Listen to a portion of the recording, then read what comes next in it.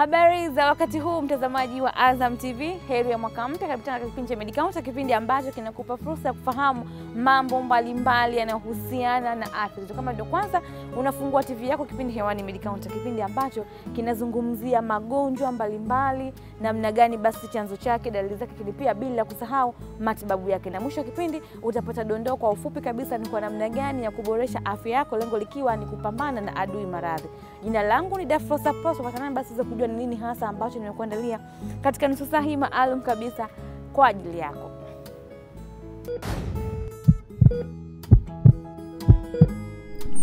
Medicounter, afya bora, ngao imara. Leo hii tunazungumzia uhifadhi na usalama wa chakula kwenye jokofu. Hapa namaanisha ya kuwa ni kwa namna gani basi tunahifadhi vyakula katika jokofu, lakini pia hata ile jokofu lenyewe linatakiwa liwe katika usafi wa namna gani. Huyu hapa Azizi Kaunala kutoka taasisi ya chakula na lishe anatufahamisha mambo mengi sana yanayohusiana na swala zima la usalama na uhifadhi wa chakula kwenye jokofu.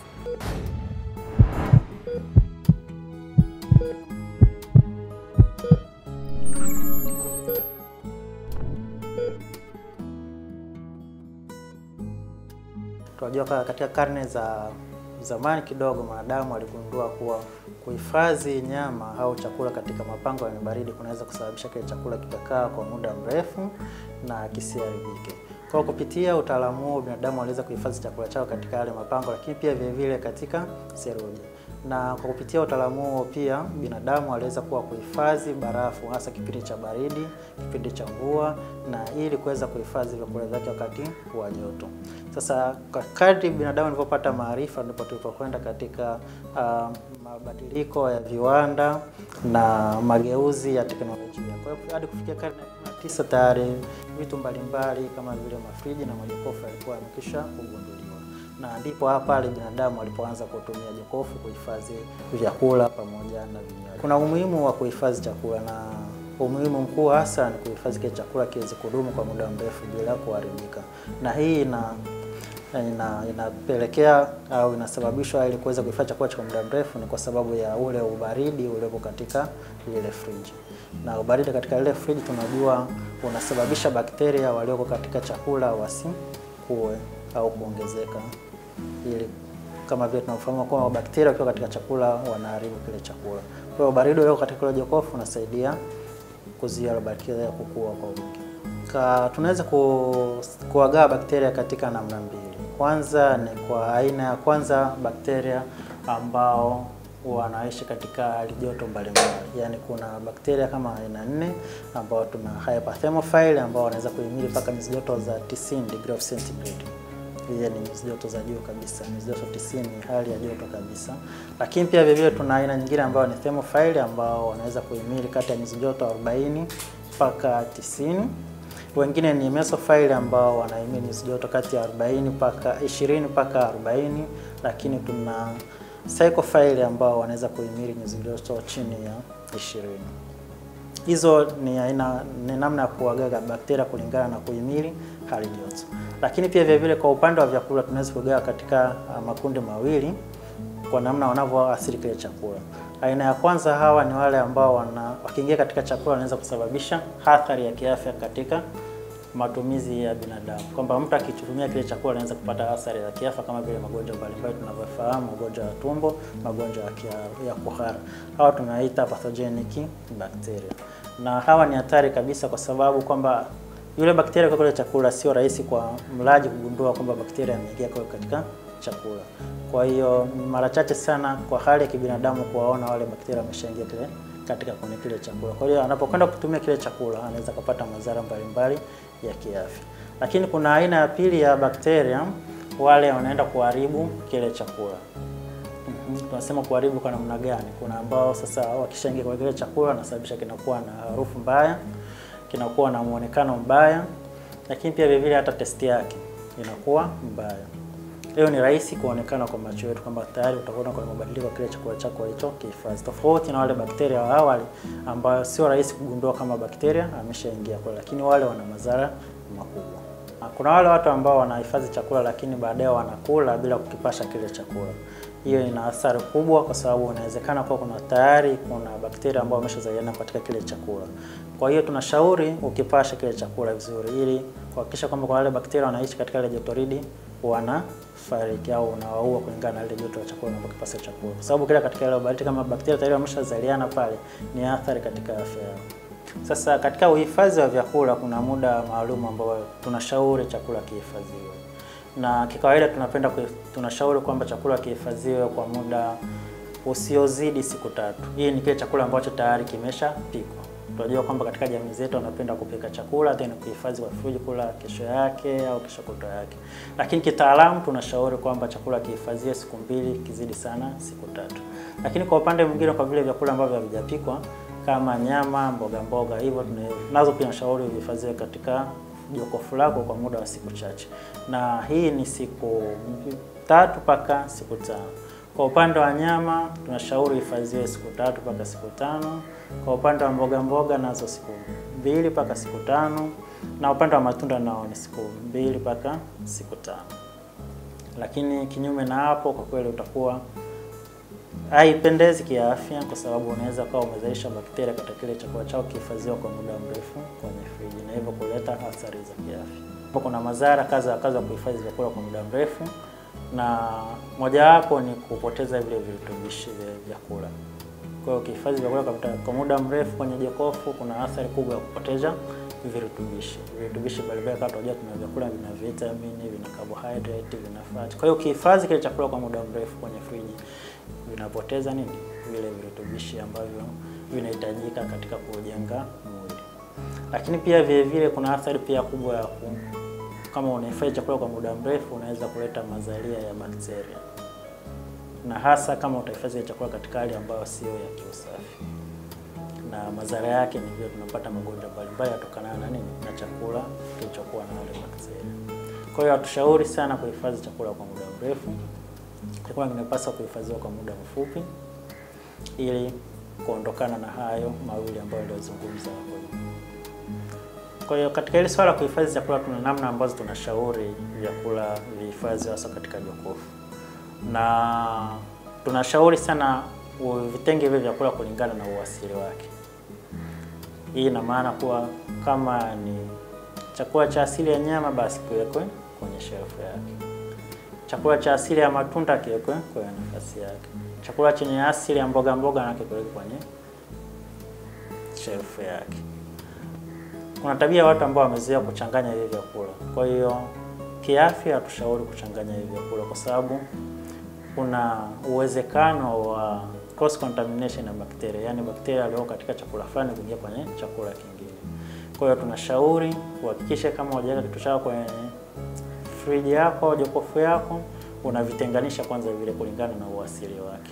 Na katika pia kupanga, kama kuna vyakula ambavyo vimeshapikwa na ambavyo havijapikwa, vile ambavyo vimeshapikwa tunashauri tuweke katika zile ngazi za juu, na vile ambavyo havijapikwa kama matunda na mboga viwekwe ngazi za chini. Na pia katika nyama, kama uhifadhi wa nyama, tunashauri tusihifadhi nyama za aina tofauti katika shelf moja.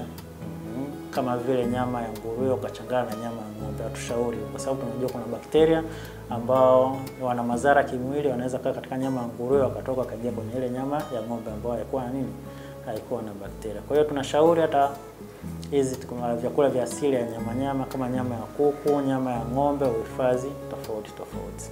Na katika kuhifadhi vyakula vyetu, hakikisha unaweka katika chombo safi, salama na umekifunga. Wanaotumia mifuko, hakikisha basi mfuko wako, ingawa tunashauri sana utumie chombo kizuri ambacho salama ukifunga. Wanaotumia mifuko, kama pale inapolazimika kutumia mifuko, hakikisha basi ile mifuko ni safi na salama kabisa. Lakini kuna athari ya kutumia mifuko, mara nyingine inaweza ikapasuka.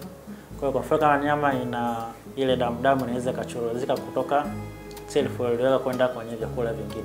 Kwa hiyo hatushauri sana kutumia mifuko katika uhifadhi wa vyakula. Watu wengi hatuzingatii usafi wa jokofu.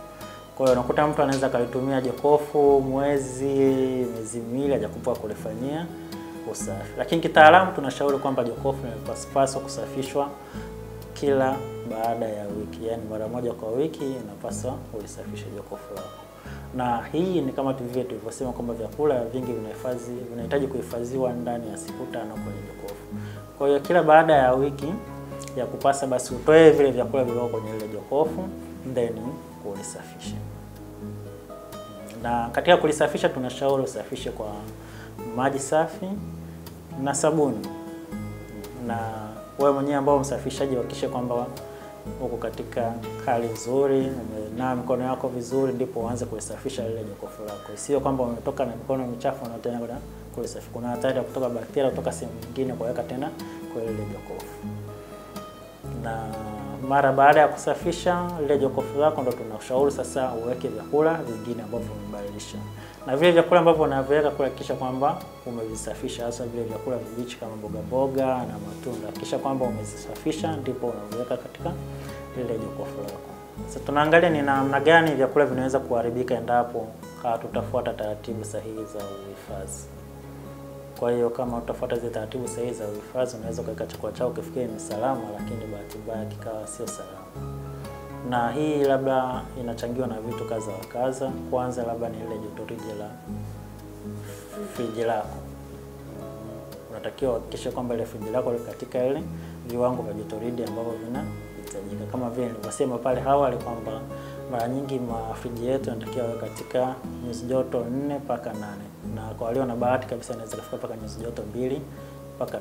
Kwa hiyo cha kwanza ni kuhakikisha kwamba ile jotoridi liko katika viwango vinavyohitajika. Tofauti na hapo unaweza kuweka chakula kikaharibika. Lakini cha pili pia ni usafi. Usipozingatia usafi ukaweka chakula kama friji ni chafu, basi unapelekea chakula chako kuharibika. La tatu, vyombo ambavyo tunavyovitumia pia kuweka vile vyakula kabla ya kuviingiza kwenye friji. Nao vinahitajika kuwa visafi muda wote, vifutwe vizuri ndipo uweke chakula uweke kwenye friji. Jambo lingine ni katika uandaaji wa vile vyakula. Muandaji anatakiwa awe katika hali ya usafi, mikono inatakiwa iwe misafi. Tofauti na hapo anaweza akatumia mikono michafu akifikia na kuweka chakula katika hali ya usalama, lakini kumbe tayari mikono ina bakteria akiweka katika jokofu kile chakula kinaharibika. Kwa hiyo haya ni mambo muhimu ya kuzingatia ili kuhakikisha kwamba unakuwa na taratibu nzuri za uhifadhi wa chakula katika friji.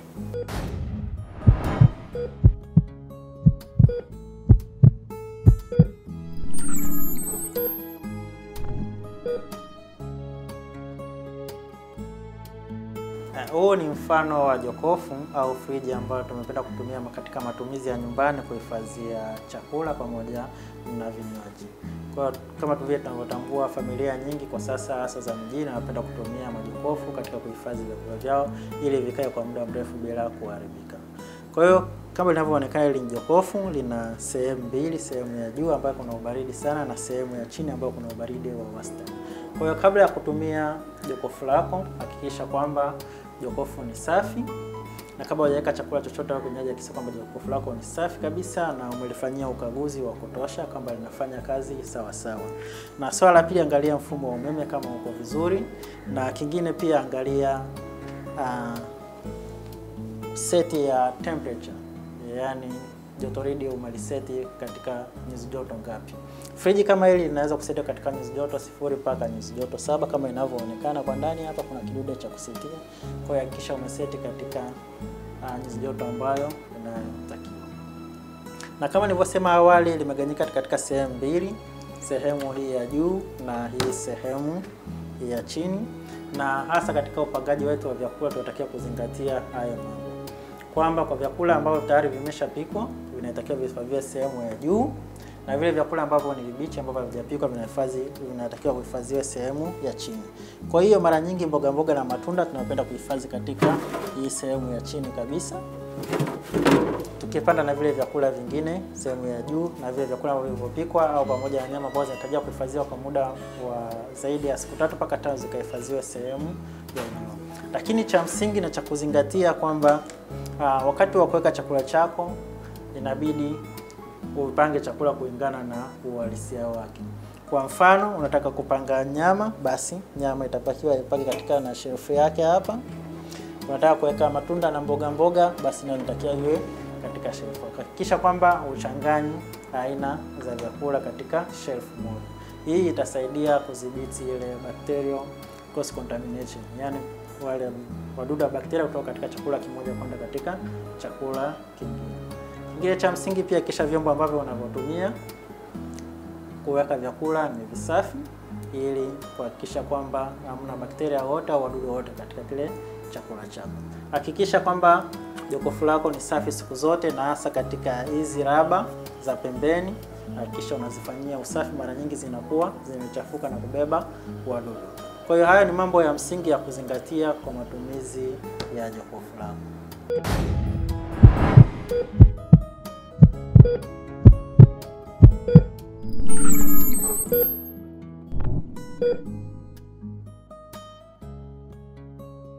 Hapa kazi yangu kubwa hasa ni kupima vinyama kwa ajili ya uchunguzi wa magonjwa yanayohusiana na vinyama, lakini haswa nia yetu ni kuangalia aina mbalimbali za kansa katika vinyama. Sasa ili tuweze kujua aina za kansa, ni lazima tupate kinyama kutoka kwa mtu anayeishi, au tunataka kujua chanzo cha mtu kufa, ina maana kwa mtu aliyefariki. Lakini kwa mtu anayeishi, hicho kinyama kinaitwa biopsy kwa kisayansi. Kinyama kilichotoka kwa mtu aliyefariki inaitwa autopsy, kwa sababu auto manake self, psi manake ni kufa. Kwa hiyo ni mtu aliyekufa, na mtu huyu aliyekufa kama kinyama kinaletwa, ina maana kwamba ndugu au madaktari husika na yule marehemu wameomba kujua zaidi chanzo cha kifo cha ule mtu. Kwa hiyo ndio kuna kitu kinaitwa postmortem kinafanyika. Postmortem maana yake ni baada ya kufa, after death, ni baada ya kufa kinyama kinaletwa.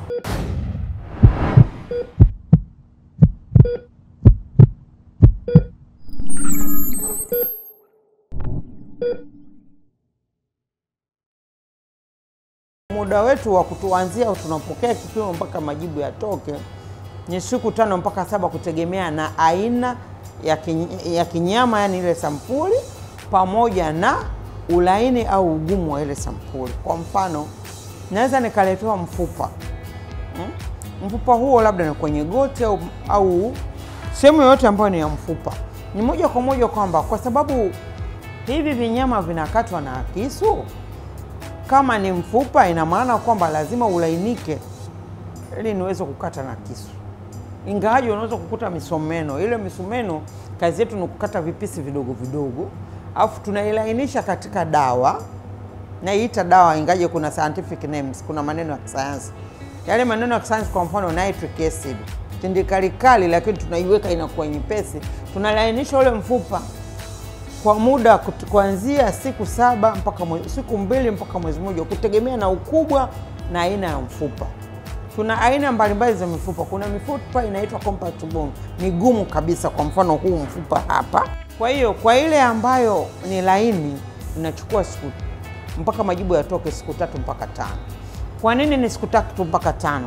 Ni kwa sababu inapokuja mikononi mwangu mimi kama ni mtu wa lab, inachukua siku 2. Siku ya kwanza inaingia kwenye hii mashine. Hii mashine hii inaitwa automatic tissue processor. Mashine hii ni mashine ambayo inatumia umeme bila uwepo wa mtu.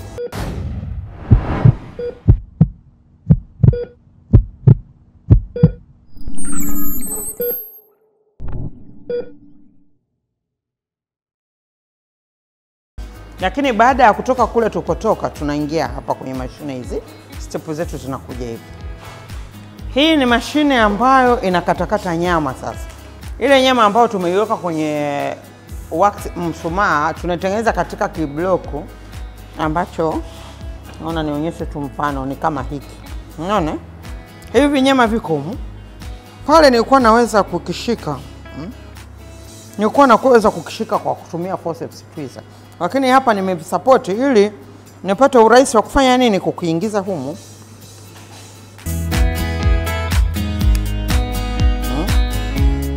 Alafu niweze kukata. Ninapokata sasa, napata a very thin layer. Zinaitwa micrometer 3. Ni ndogo mno kwa sababu tutaenda kutumia darubini itakuzwa. Nikipata naweka hapa. Ili niyeyushe mshumaa ni utoe, kwa sababu mimi mshumaa ulikuwa helper, ulikuwa msaada tu wa kushikilia. Ili niyeyushe, nikishauyeyusha niende nikaipake rangi kustain. Naipaka rangi hapa. Sasa zamani tulikuwa tunapaka rangi kwa kutumia vifaa vile kule vya mkono. Siku hizi tunafanya kwa umeme automatically. Tunapaka rangi. Unaona humo ndani kuna solutions humo ndani. Kuna dawa za aina mbalimbali humo ndani ambazo zinapaka rangi. Cancer unaangalia, nuclear unaangalia na cytoplasm kwenye cell. Baada ya hapo product yetu ya mwisho ni hii ifuatayo. Hii ni nyama ambayo imeshaweka rangi, iko kwenye hatua za mwisho kwenda kwenye darubini. Ndio zile pale. Kwa hiyo baada ya hapa ninakwenda kwenye darubini. Mimi kazi yangu inaishia hapa. Ninaiangalia kama iko katika sifa za kupelekwa kwa mtu wa mwisho wa kutoa jibu kama hii ina kansa au la, na ni kansa ya aina gani sasa. Kwa hiyo mimi ninachofanya hapa ni kukagua ubora wa kazi yangu.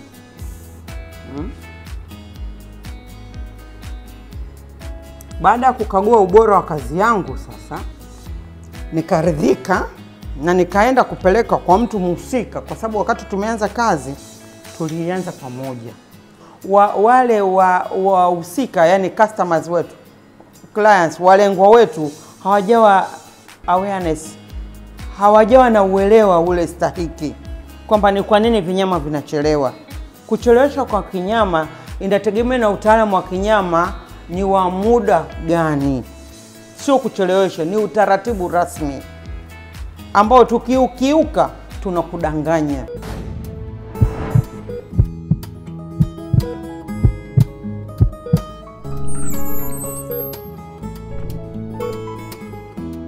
Viazi vyekundu ambavyo hujulikana kama beetroots kwa Kiingereza ni viazi vya mimea aina ya beets, na viazi hivi huwa vya rangi nyekundu, vingine vikiwa vya rangi ya manjano au vyeupe.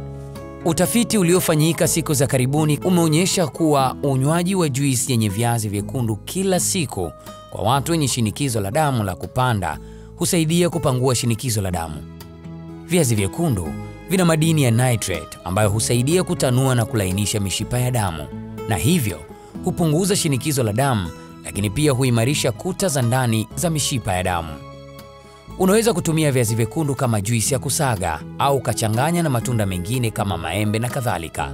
Lakini pia unaweza kunywa glasi moja ya juisi ya viazi vyekundu kila siku peke yake au zaidi ya glasi moja kila siku kama umechanganya na matunda mengine. Viazi hivi vina madini ya potassium, chuma, vitamin A, B6 na C, asidi ya folic, protini pamoja na wanga. Pamoja na kusaidia kupunguza shinikizo la damu, faida nyingine za viazi vyekundu ni kusaidia kuongeza damu mwilini, kupunguza hatari ya magonjwa ya moyo na kuboresha mzunguko wa damu kwenye ubongo, hasa kwa wazee. Aisee, anza kutumia beetroot leo kwa faida kemkem kiafya.